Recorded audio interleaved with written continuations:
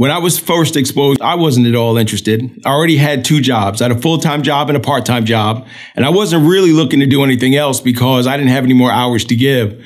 Someone approached me at my full-time job and asked me if I kept my options open about making money. Man, I was excited about that possibility. And then I got to tell you, I was a little bit not interested because I thought he was looking for someone that wanted to be a lawyer or a paralegal or in the legal field. And immediately I thought you had to have a college education for that. And the fact is I never went to college. I barely made it through high school. So the idea of being involved in a business like this intimidated me. So I just told him no.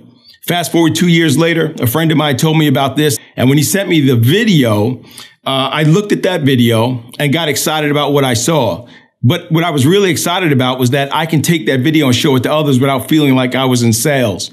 And that's exactly what I did. I showed that video to several people, and that got me flat out excited. And that's why I'm here today.